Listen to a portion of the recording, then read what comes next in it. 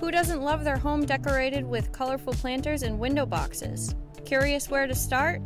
Well, our garden decor queen, Maureen, is going to show you how to design one. First, soil. Fill up your pot, top it with compost, then mix it together. Here at Frost Farms, we go with the thrill, fill, and spill method. First, your thrill.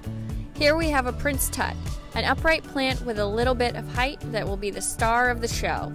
Next, we have the fill. This will be a mounding, shorter flower in the middle areas. Today we're using pink geraniums.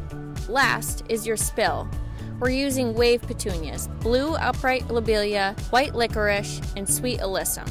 These will be trailing plants that will make your planter look like it's dripping with foliage and color. Once everything is all planted, water it all the way through. And the number one tip, have fun. But if you have design questions, Maureen is here in Town Hill to help.